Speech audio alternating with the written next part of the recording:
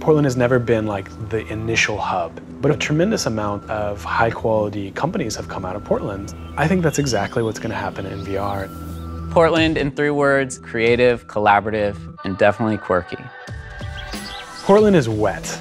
Portland is at times gray, and honestly, in some ways, that fuels our creativity.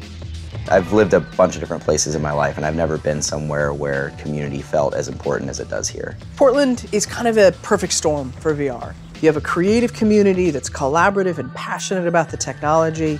We host a drink and draw about once a year, and we invite a bunch of local game makers to come and bring their games to showcase for the community. We've had more and more people working in VR over the past couple of years. Feels like it's kind of exploding. It's a new medium, and we need to be banding our ideas together and creating these micro communities to help support the best ideas. What I'm seeing right now, I describe as a VR gold rush. It's sparking the imagination of people all over the country, and they're coming by train and by horseback and by any means necessary to get here to see if they can claim their piece of VR. The Portland VR meetup brings together a little over 200 people. The goal is to bring the community together on a regular basis to really foster this sense of collaboration that I believe is necessary to be successful as an industry. It feels like the people who are in Portland really want to stay here.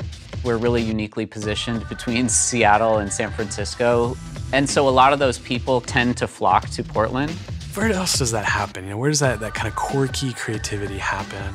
There's this perception, especially in startup culture, that you want to protect your ideas. But the reality is, especially with virtual reality, there's so much possibility that not one idea is really going to reign supreme. There has to be this huge momentum.